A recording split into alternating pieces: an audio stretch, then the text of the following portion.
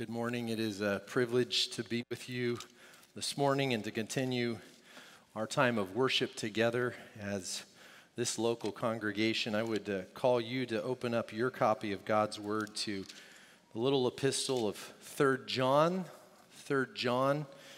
If you're not sure where to find it, you can start at the very end, Revelation, and go back 2 little books, Jude and then 3 John. 3 John is where we'll be today, and for those of you that were with us last week, we were there, kind of jumped out of our look at Luke's gospel for a couple of weeks to focus our attention specifically on this particular area of hospitality, as I've titled this little mini-series, Hospitality 101, and I'm not very clever, so last week was the good, and this week is the bad. So hopefully that's something that you can track with.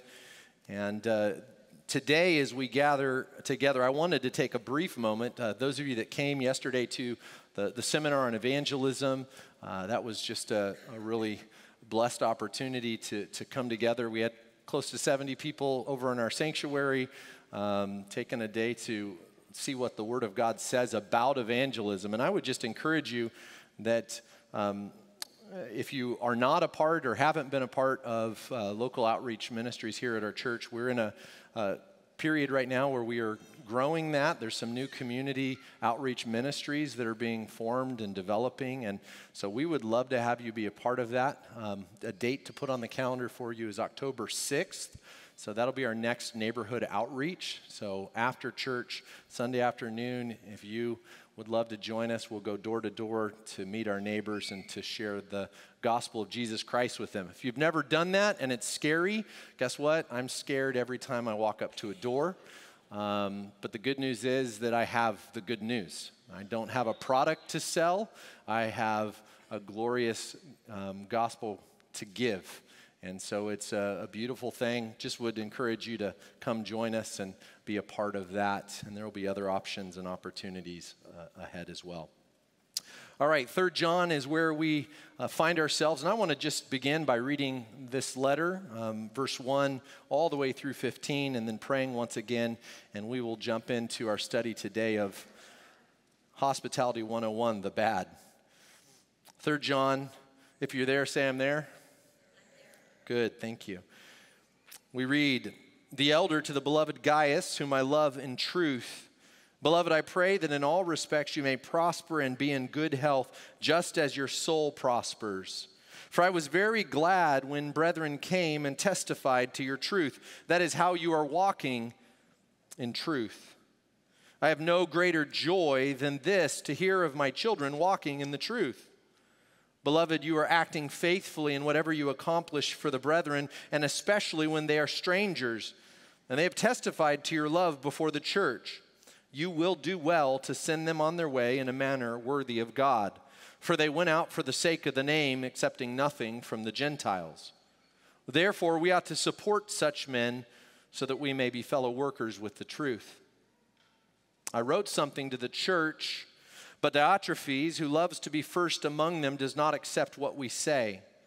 For this reason, if I come, I will call attention to his deeds, which he does, unjustly accusing us with wicked words, and not satisfied with this, he himself does not receive the brethren either, and he forbids those who desire to do so, and puts them out of the church. Beloved, do not imitate what is evil, but what is good. The one who does good is of God, and the one who does evil has not seen God. Demetrius has received a good testimony from everyone and from the truth itself, and we add our testimony, and you know that our testimony is true. I had many things to write you, but I'm not willing to write them to you with pen and ink. But I hope to see you shortly, and we will speak face to face. Peace be to you. The friends greet you. Greet the friends by name. Let's pray. Gracious Father, we thank you for the privilege it is that we can come and assemble and gather in your name, that we can come to your word that you have given by way of inspiration, the authoritative, inerrant, infallible, sufficient word of God. We thank you, Lord, that you want to speak with us this morning, and you've done so through the text that we encounter today. I ask that you would give clarity to our minds, that they might be opened, that we would understand this passage before us, but it would be more than just intellectual understanding, that it would take root even down to our hearts, that our affections would be raised, that our desires would be strengthened and exhorted and encouraged, and that it would go even beyond that, that it would go from the mind to the heart and ultimately to the will, that we'd be transformed by what we find here, Lord. Help us to heed the warning in this passage. Help us to be faithful followers of Christ who are biblically hospitable, who love to be involved with the support and ministry of the gospel as it goes forth, Lord, in our community and around the globe. Thank you for this little book of 3 John, and thank you for the time we have to study it this morning. Lord, please speak to us powerfully and transform us, we pray in Christ's name. Amen. On the night of September 7th, 1986, there were two Soviet ships that collided in the Black Sea off the coast of Russia. One of the ships was an ocean liner carrying 1,234 passengers. The other was a freight ship carrying a cargo of oats. Within 15 minutes of this collision, the ocean liner was disappearing below the waves. It had sunk and 398 passengers died in the icy and frigid waters of the Black Sea. This is a horrible tragedy that only gets worse when you learn why. News of the disaster was darkened later on after the event when an investigation revealed the cause of the accident. And it wasn't caused by technology problems. There wasn't a malfunction of the radar. It wasn't caused by weather problems. The seas weren't rough. The fog wasn't dense. The cause was actually found to be human stubbornness, pride.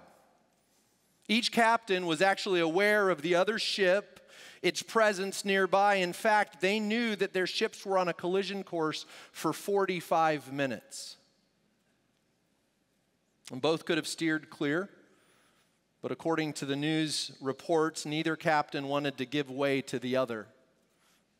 In what was proved to be a very dangerous case of chicken, neither captain won. They both lost, and so did 398 humans and their families. Is there any more devastating sin than pride? Is there any more destructive expression of pride than what we see in the selfish ambition that often accompanies it? You know what I mean? It's the me-centered, me-first, me-focused, self-promotion, self-seeking, egocentric kind that always wants to be exalted above others, even at times above God. I wish that this was a rare occurrence. I wish that this story that I've begun with was something that only happened once. But is it not true that as you think across the annals of human history, we find that this has just happened over and over and over and over and over again? That this very issue of pride began even before human history. It began when Satan himself, at his fall, his sinful desires to ascend above the heights of the clouds, to make himself like the Most High, led to his downfall. When he sought to take for himself glory that was due to the Creator. The pride didn't end with the devil. No, pride made its way into human history, and selfish ambition goes all the way back even to the garden, to a perfect place where Adam and Eve dwelt with God.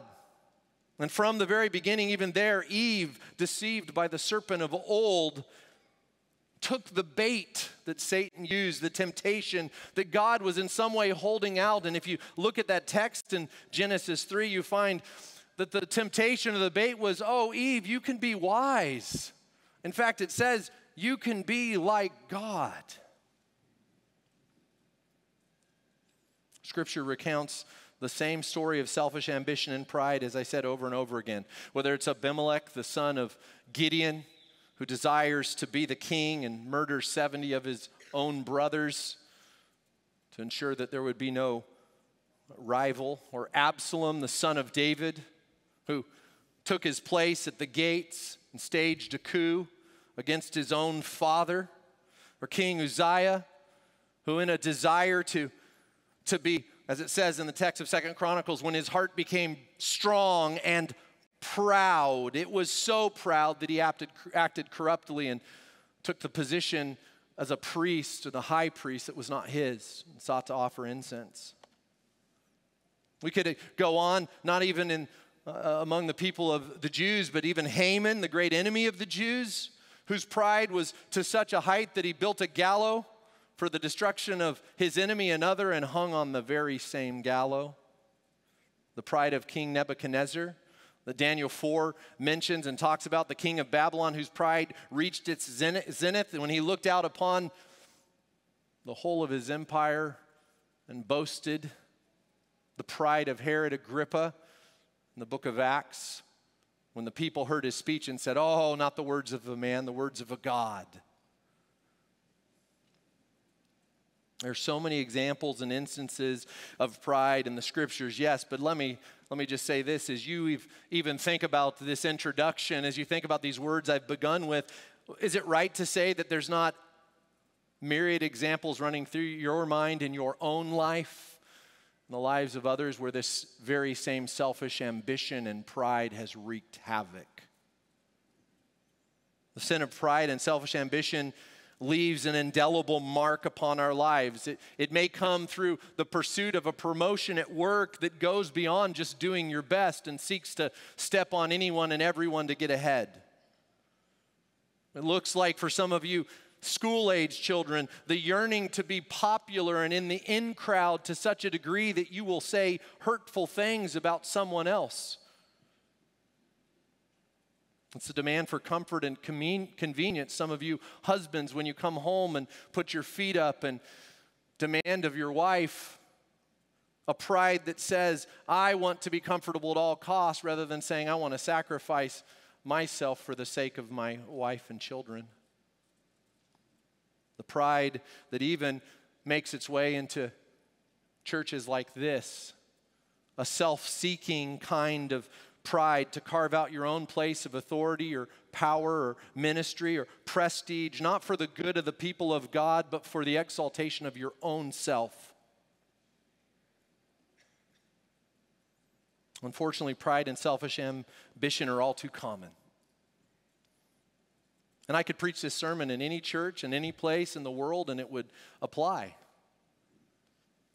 Sad to say, we're often oblivious to the pattern of sin even in ourselves. I love what C.S. Lewis said. He once remarked, "There's no fault which makes a man more unpopular, and no fault which we are more unconscious of in ourselves, pride.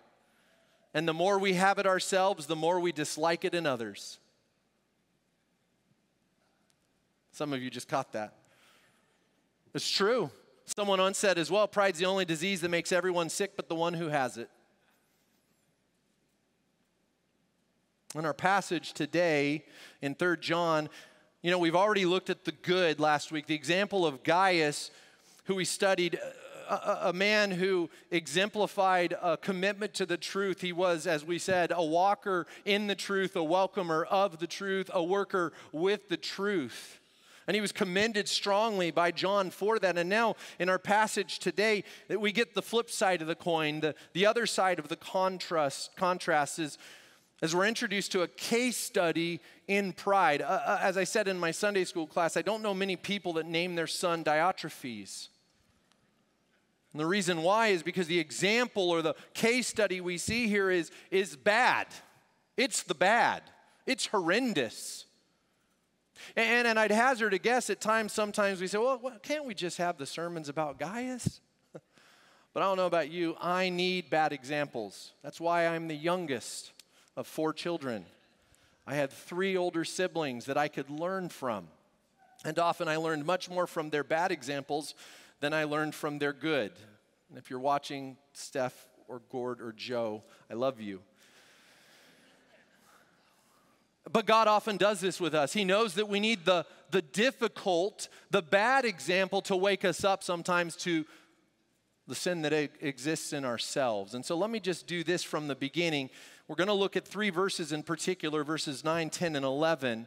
And I want to warn you that this is a warning passage. And so I want to warn you that the danger of this passage, as is the case so often when we think of negative examples, is for you to check out and for you to assume, oh, well, I'm not Diotrephes.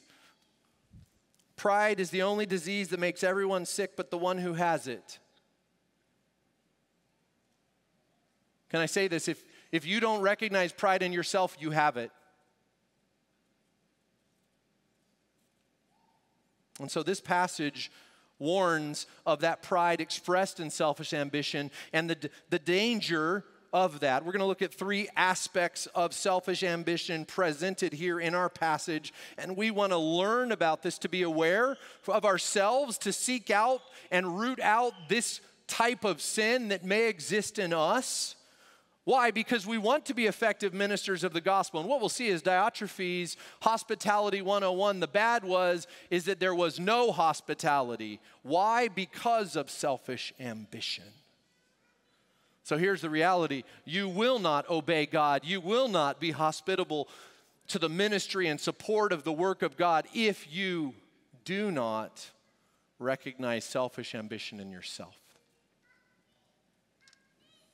3 Ds this morning: the danger of selfish ambition, the deeds of selfish ambition, and the dictum against selfish ambition. Verse 9, the danger. Look what John says. I wrote something to the church, but Diotrephes, who loves to be first among them, does not accept what we say.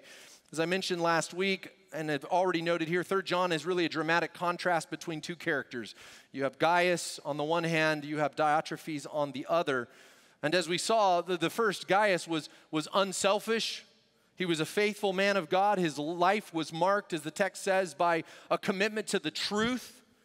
He was commended by John for his hospitality, his support of the work of ministry. He's the kind of guy that you want in your church. He's the kind of guy that loves the body of Christ and loves the Word of God and loves to see the truth proclaimed and is willing to sacrifice of his own comforts and convenience, his own home, his own stuff for the sake of others. That's Gaius. That's the first 8 verses. It's glorious. But then it's like John's going along and you're kind of like, John, yeah, like skip from 8 to 12. Wouldn't that be great? But John has to say something here because there's another guy. And there's a lot of discussion about whether this is Diotrephes and Gaius in the same church or different churches. I believe that the text seems to indicate they're in different churches. The reason why I would say that is because he says the first among them. He's speaking of a group, he wouldn't say the first among you if it was speaking of the same group with Gaius. So I think it's 2 different churches, but it's a church that obviously Gaius is aware of. Diotrephes, John doesn't have to explain him. He doesn't say, oh, Diotrephes, this guy you don't know about. There's an assumption here that this guy's known. And John here now turns his attention to this character, Diotrephes. He doesn't tell us what he had wrote before. You notice here it says, I wrote something to the church. I think there's enough here that would cause us to at least speculate that he had written something about ministering to itinerant missionaries coming in. Diotrephes, I've got a brother coming. I want you to care for him. Similar to what he's doing here with Gaius, but unfortunately, there's a church member there who didn't accept what was said. There's a church member there in that church from the start that did not accept the writings of the apostle. And from the very beginning, this should raise a red flag and this should sound warning bells, shouldn't it? From the very beginning, remember, this is the apostle John that's writing. This is the disciple whom Jesus loved. This is the one who is of the 12 commissioned by our Lord to proclaim the gospel. He's the disciple left. It's near the end of the first century. The other 12 have all been martyred for the faith. He remains an arbiter of the truth, and he writes to this man Gaius, and he says in this, I need to tell you something bad. I wrote to another church. I wrote to this man Diotrephes. He doesn't accept what we say. He rejects the very authority of the Lord Jesus Christ through his apostles, who Ephesians 2 says were raised up to be the foundation of the truth, Christ Jesus, the chief cornerstone of that truth. But why? Why did Diotrephes do this? Was it because maybe the instructions were too hard to swallow? Was it because Diotrephes was maybe confused on the issue? Maybe he misunderstood the instructions of John? Maybe the expectations were more than he could handle? No, you know what? The text tells us exactly why he did it. Look at it, verse 9. I wrote something to the church. Diotrephes, what's it say? Who loves to be first among them. It's a verb here. It's used in the present tense. It emphasizes the fact that this is the continual desire of Diotrephes. He loved to be first among them. This is the only place in Scripture where we find this verb, philoprotuon. It's a compound word made up of two Greek words. It literally means loving the first. It means to love the position. It means to love the highest rank. It means to desire status and prestige. It's the very definition of pride and selfish ambition.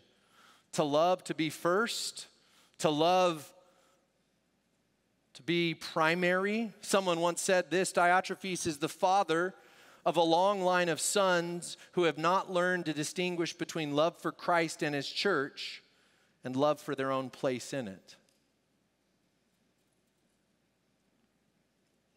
I hope you love the church.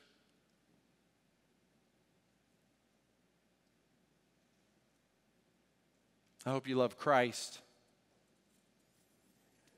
I hope you appreciate where God has brought you in this time and in this place, and I'm grateful.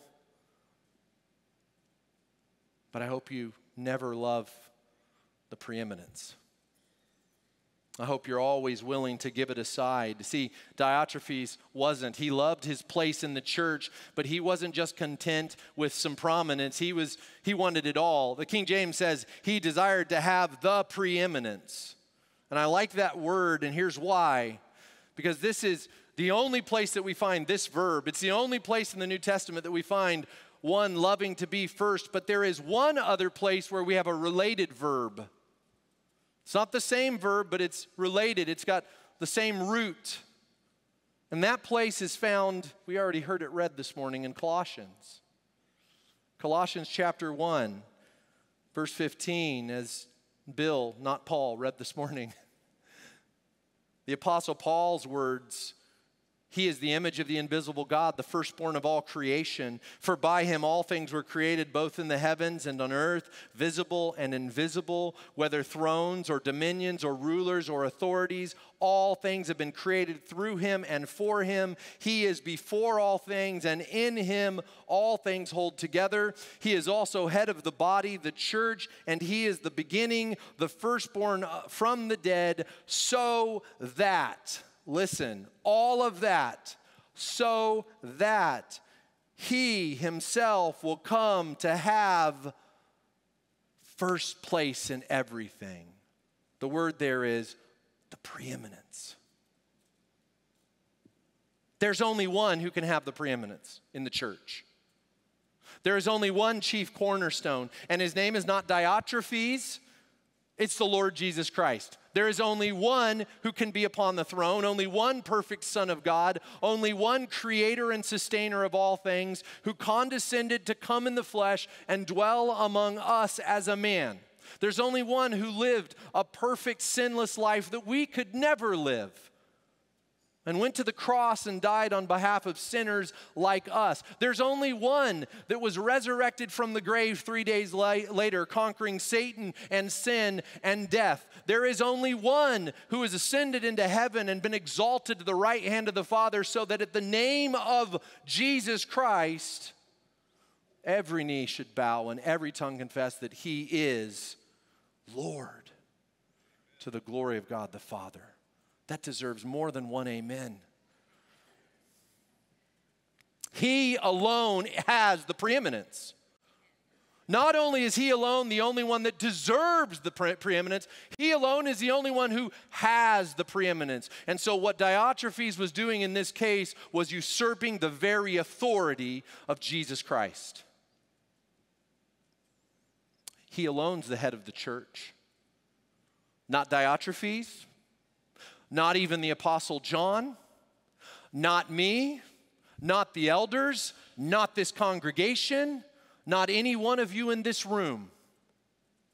Jesus Christ, don't ever forget it, is the great shepherd of the sheep, and he alone deserves the preeminence.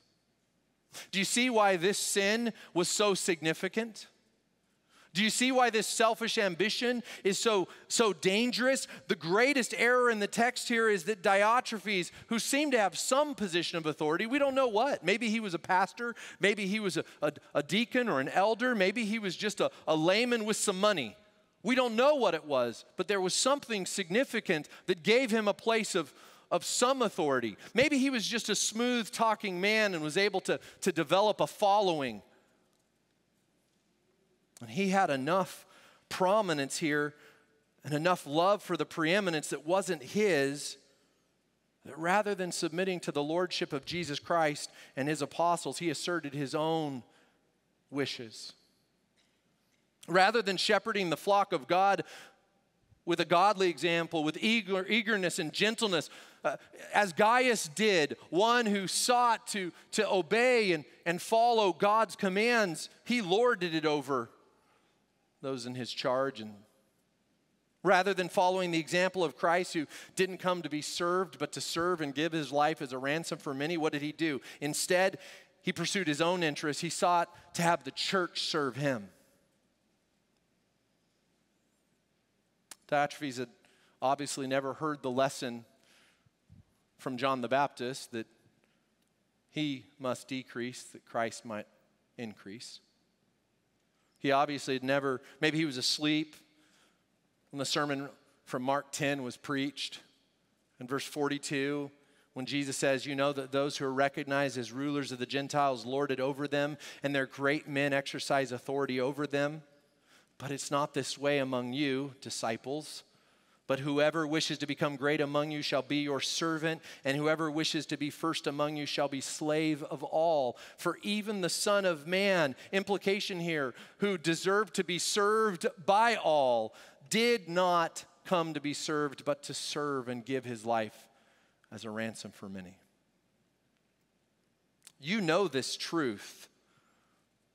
And some of you here, yeah, I've heard this before. Do you live it?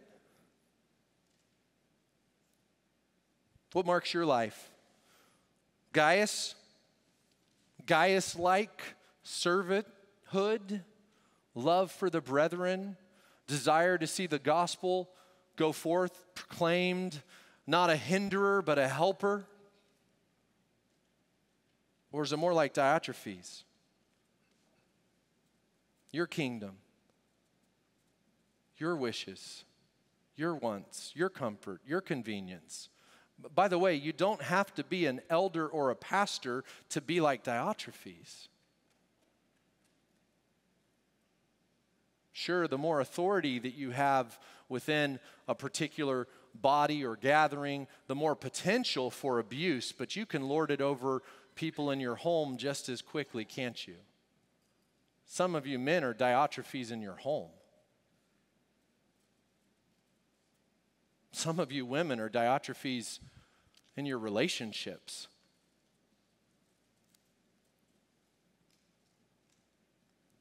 We have to ask the hard question And notice something, by the way, here. I didn't say this, but it's interesting to note that John doesn't in any way evidence that Diotrephes had false teaching. You notice that?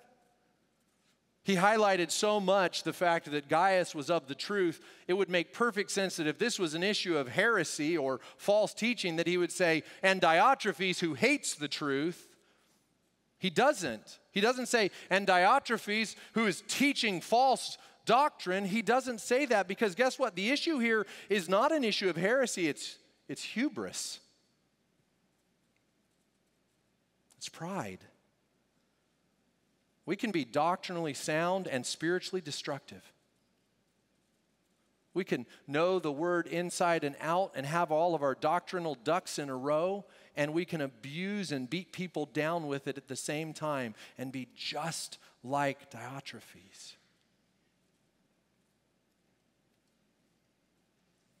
Lest we think that this is a danger beyond impacting us in this room, listen to the words of Paul in 1 Corinthians 10.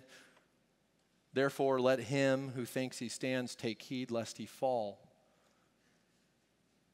All of us need to consider and think and guard our own hearts, be aware of the subtle and sophisticated poison darts of our enemy, because pride is one of his favorite. And he starts young and he starts subtly. Pride starts so often in an A+ grade that comes home from school, or a 3-touchdown football game, or a, wow, I really know the Bible. I answered a lot of those questions in Sunday school this morning.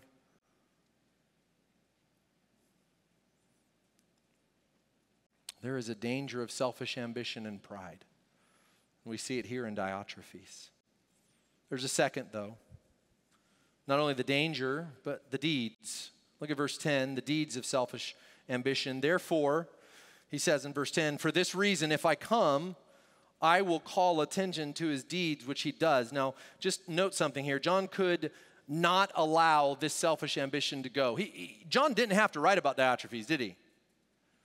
He didn't have to. He could have just made this a really positive sermon. But he does this because he's not going to allow selfish ambition like this to go unchecked. See, the point is there's actually an interesting suggestion. One of the commentators, and I think he's right, as to why. Why specifically does John bring this up? I think in general it's because John recognizes that you can't let sin go. If you let sin go, it's only a matter of time that it takes root and that it will transgress more and more and more and become more problematic. But I think there's another reason. I think there's an incident in John's life that motivated him to address this head on. If you think back to the story of the Gospels, there's a point when Jesus is traveling to Jerusalem. He's drawing near to the Passion Week, the point of his death. And they're walking on the road, and the text tells us that the disciples, meanwhile, are behind him discussing among themselves who would be greatest in the kingdom. And this author, John, his mama's there. And John and James, Mrs. Zebedee, comes up to Jesus, and she says, hey, can you give a seat of prominence on the right and on your left? And Jesus replies with a rebuke, whoever wishes to be first among you shall be your slave. He's gentle and kind and patient, even to John and James, the sons of thunder, but John's experience was firsthand. Jesus pointed out so clearly, don't go after the prominence.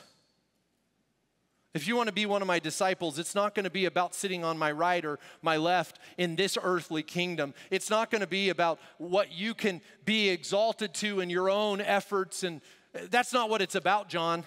And I think John, obviously now decades later, the disciple whom Jesus loved, he's learned this lesson over and over and over again.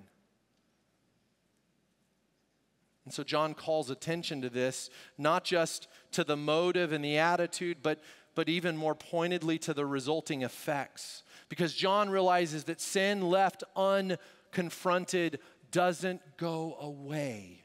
Can I say something as an aside here? If you know a brother or sister in our midst that's caught in sin and you ignore that, you hate your brother or sister.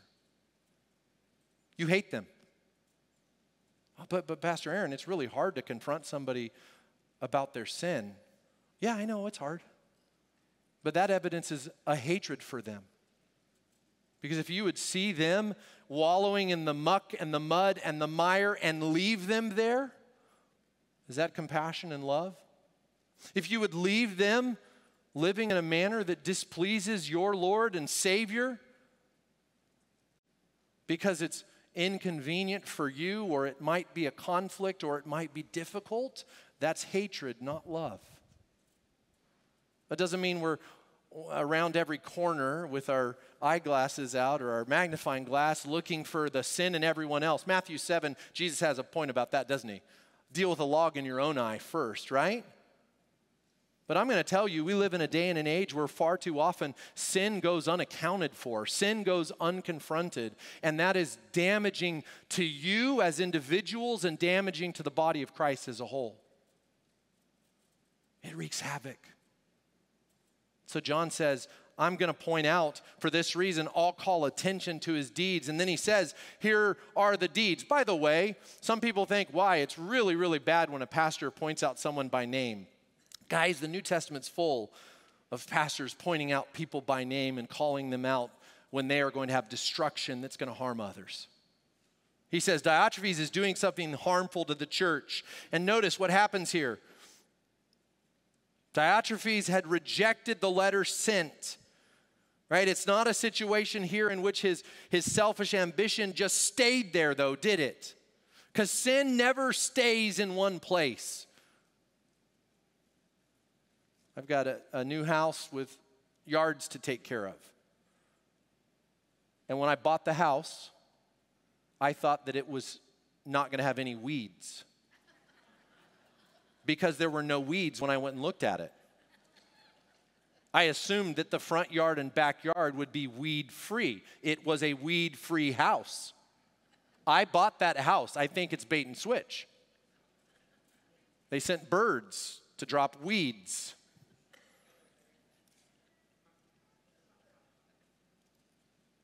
You've got to be realistic. I know that's funny, but the reality is, no, of course I know that weeds have to be rooted out, taken care of, pulled at the root. And the more I walk by my house every morning and say, oh, that weed's okay. Next day, that weed's okay. Next day, that weed's okay. Next day, I need a backhoe to pull this thing out now.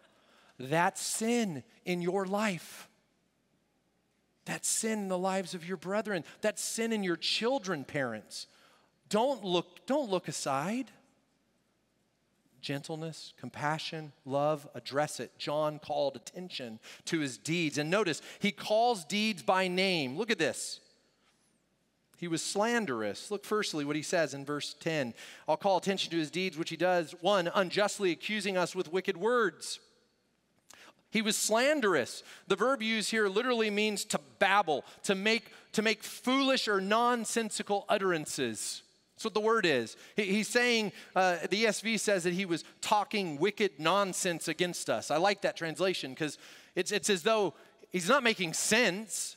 He's just upset that John's asked him to do something and it's impacting his potential realm of influence. And so he starts to, well, let me tell you about John. And he's babbling, he's creating nonsense. He's slandering John. The accusations are in this text wicked, but they're also baseless. There's no truth. Doesn't mean it doesn't hurt, does it? Anybody ever been on the receiving end of wicked nonsense? I have. Accusations made against you that are absolutely not true and complete nonsense if anyone would just take the time to actually examine the facts. But guess what? In our culture rarely happens. The facts don't get examined. Diotrephes didn't like John's letter. He didn't like John's authority.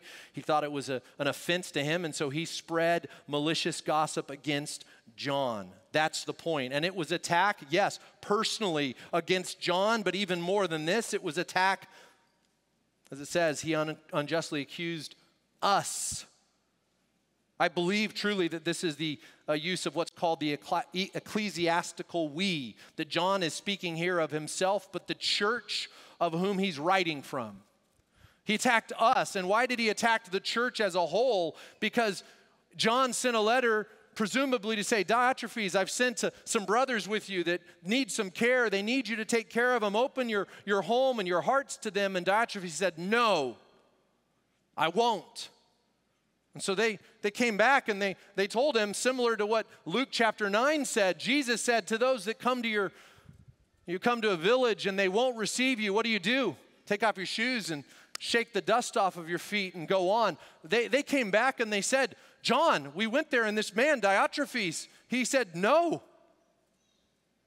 The whole church says, well, how can this be? Why would he do this? Why would he refuse the gospel?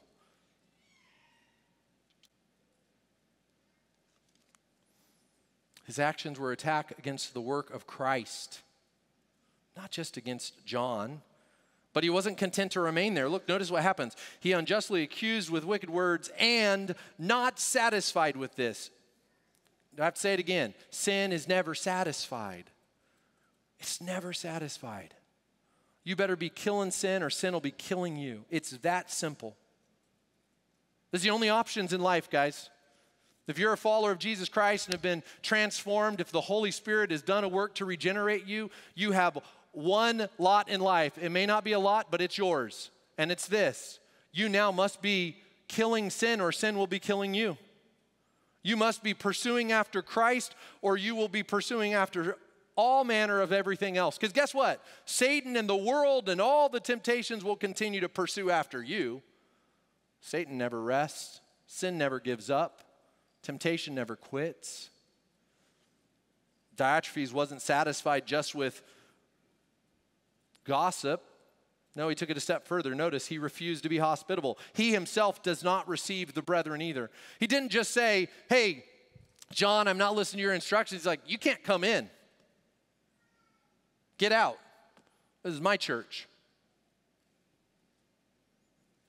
Not just a rejection of John at this point, right? This is a rejection of God and the ministry of the gospel. He's unwilling to receive these brothers who, verse 7 says that they went out. Why? For the sake of the name. What's that tell you about Diotrephes? It tells you the whole verse that the only name Diotrephes was concerned about was his own. That's selfish ambition.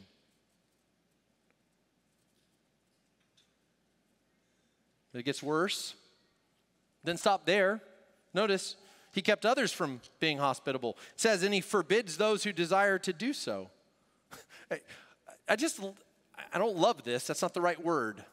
I'm just amazed with this. He won't lift a finger to open the door to the brethren on his own. And now we learn he won't even allow anybody else to do it. He kept forbidding and hindering their help. The verb used here, it's common in the New Testament. It's the same verb that Jesus uses in the Gospels when he rebukes the disciples because they're trying to keep the children from coming to him. And he says, don't hinder the little ones. Let them come to me. This is what Diotrephes is doing. He's hindering the work of the gospel. But it even gets worse. He doesn't just hinder the work of the gospel. He doesn't just stop it himself. He doesn't just proclaim gossip and slander against John and others. It gets worse. He doesn't just say, no, you can't. He says, because you tried, get out.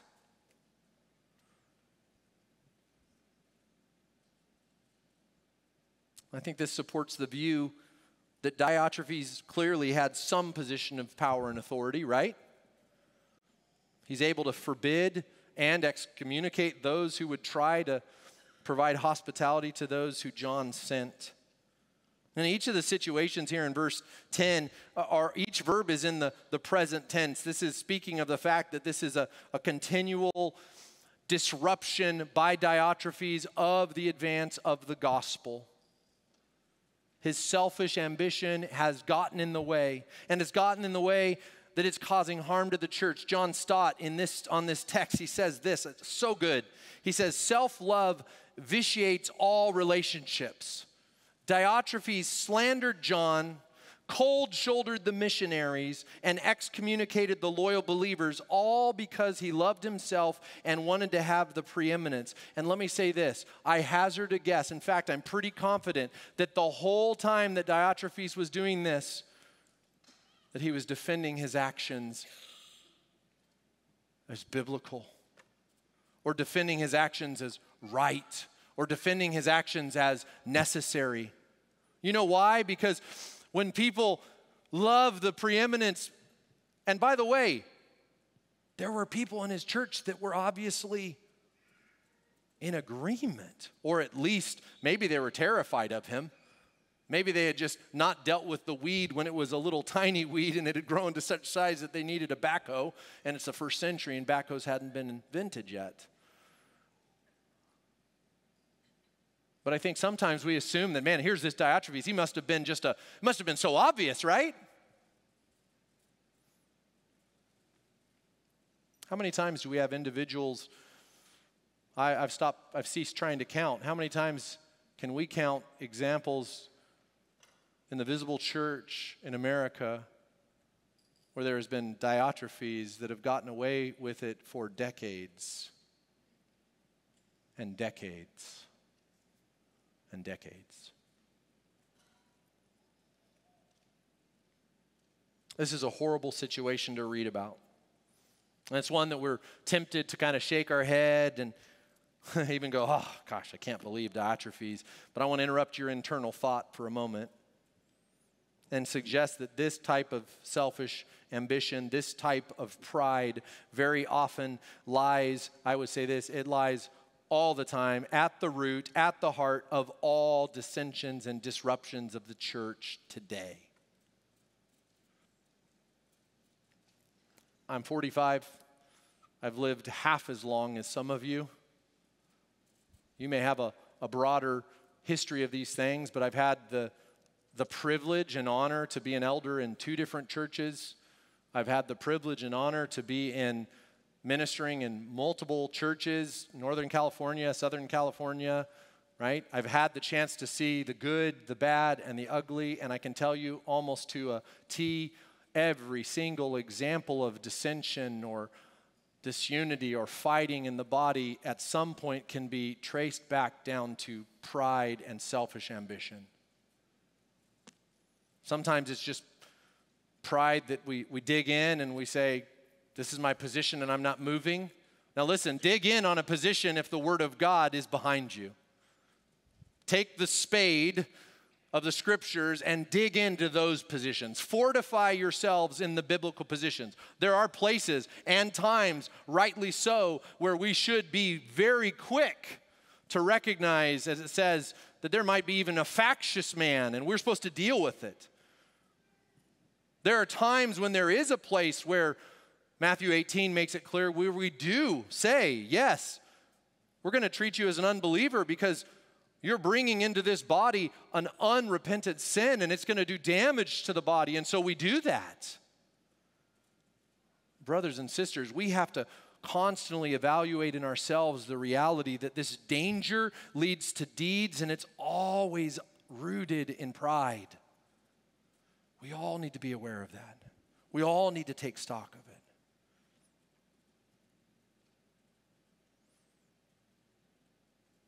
The danger of selfish ambition is clear. The deeds are evident. There's one last point. Notice the dictum against selfish ambition. Just another word for a motto or a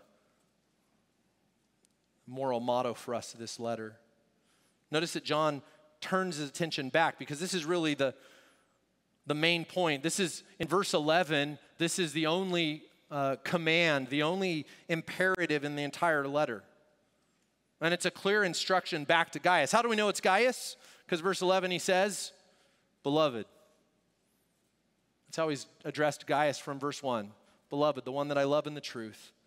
He says, beloved, do not imitate what is evil, but what is good. The one who does good is of God, and the one who does evil has not seen God. John circles around and he says, I've given you two examples. I've given you this one you've just heard about, Diotrephes. In verse 9 and 10, it's pretty clear that he's doing evil. There's a second in verse 12. He says, there's this man Demetrius, and he's received a good testimony from everyone and from the truth itself. And we add our testimony, and you know that our testimony is true. He says, we know nothing more about Demetrius in this verse. But notice the power of it, his reputation from everyone, from John, the church on his behalf, even from the truth itself. This is a good man. This is a man like you, Gaius. Receive him. Provide for him. Imitate him.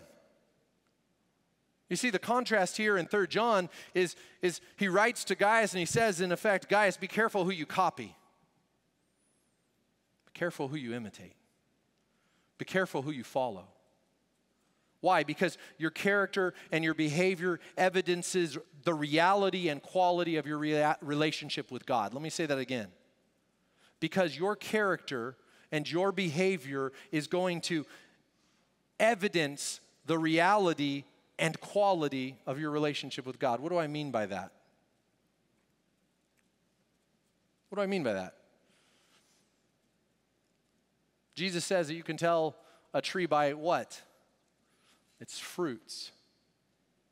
In John chapter 3, we will hear these words, this is the judgment that the light has come into the world and men loved the darkness rather than the light, for their deeds were evil. For everyone who does evil hates the light and does not come to the light for fear that his deeds will be exposed. But he who practices the truth comes to the light so that his deeds might be manifested as having been wrought in God. The point is, in this statement, the reality that yes, despise evil, knowing that imitating evil is evidence that you've not seen God. No matter what your profession of your mouth is, it's going to be evidenced by the possession of your life. You can lie with your lips, but your life doesn't lie. That's why some of you, we can come here. I know it's easy to come to church and put on a good face and say all the right things so that no one's aware of what's actually going on in your heart. By the way, hospitality, that's one of the reasons why some of you won't have people into your home, because they might see the truth. That's why, by the way, hospitality is a requirement, a qualification of an elder. You know why? Because you must see into the truth. Are these men whose lives exhibit that they can manage their own home or not? Truth isn't in what they say, it's in how they live. The other side as well, keep imitating the good, because your love of the truth and your love of those who bears the truth is going to do what? It's going to evidence that you're one of God's children, that you love him. That's what verse 11 is all about. Don't imitate what is evil, but what is good. Why? Because those who imitate what is good evidence that they are of God.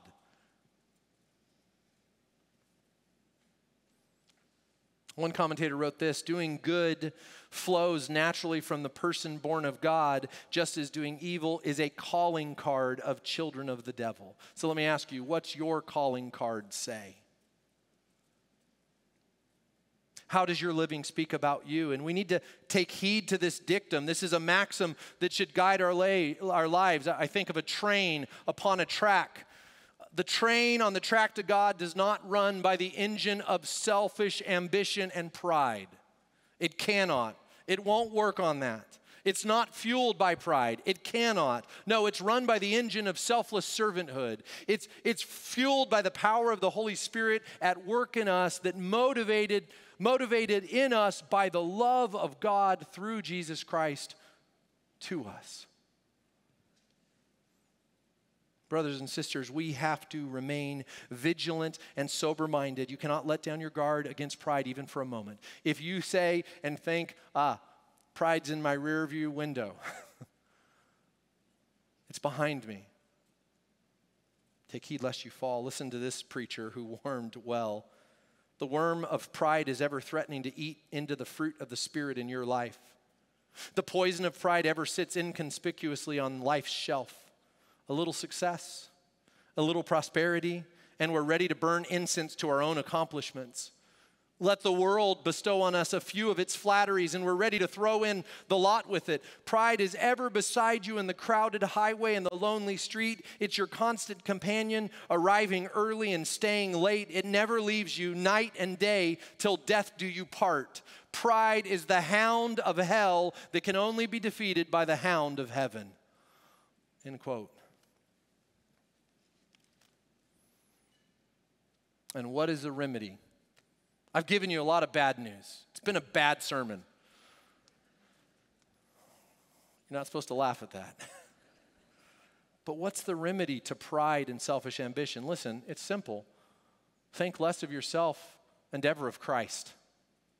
Fill your eyes with Christ. Less of your wants and more of His word. Less about your desires and more about His will. Less about what can be done for you and more about what you can do for Christ and others. Less about your advancement and more about the advancement of the gospel. Less about your preferences and more about His preeminence.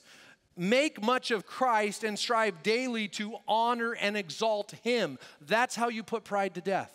And if you find in your conversation that you're always talking about you, that you're always talking about you and what you've done and how many Bible verses you've memorized and how many times you've read through the Word of God and how many classes you've taught and how many blah, blah, blah, blah, blah. Pride. Boast in Christ and Him alone.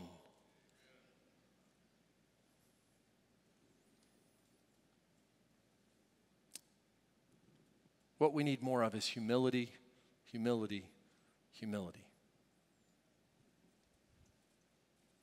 I read the following illustration from one of Charles Spurgeon's sermons. I almost just read you his whole sermon because it was so good.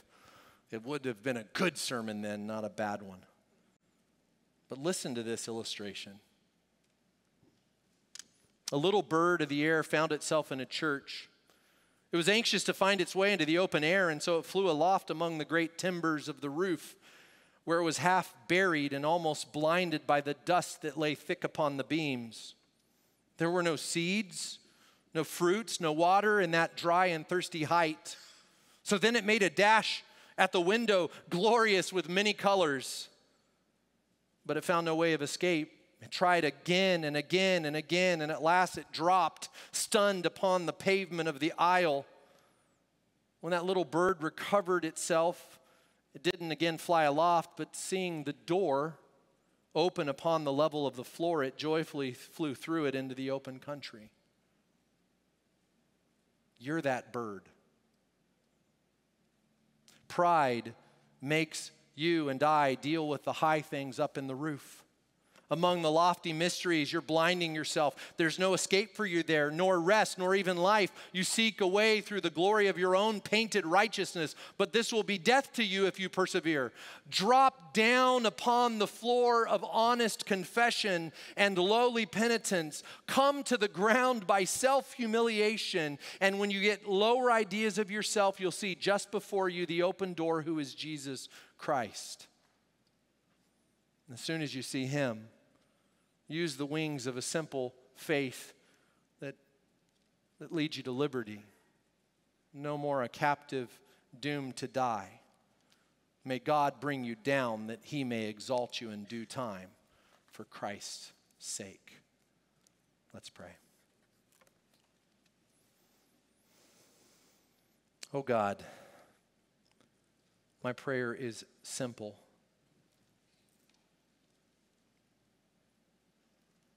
Every single one of us in this room need an exalted view of you, Lord Jesus Christ. And every single one of us in this room, like that bird, need to drop to the floor. We need to remember that you have called us in your word to humble ourselves under your mighty right hand. You have called us to be servants of all. You've called us to give up our striving in our own strength and to rest in the strength that comes only through trusting and abiding in you, Lord Jesus. If there be any in our midst today who've strived in their own, whose selfish ambition and pride has kept them from seeing the door that's wide open, that has flirted and flown up in the rafters, trying to find their way out through their own self-righteousness. Lord, would you drop them to the ground even now and help them to see Jesus? And Jesus, would you do that work by your Spirit that you alone can do? Open up their hearts, give them a new heart of flesh, replace that heart of stone, and help them to love you and to live for you. Give them the new birth. Give them repentance and faith, gifts that they might have new hearts and new desires. Do a work in us, we pray. In Jesus' name, amen.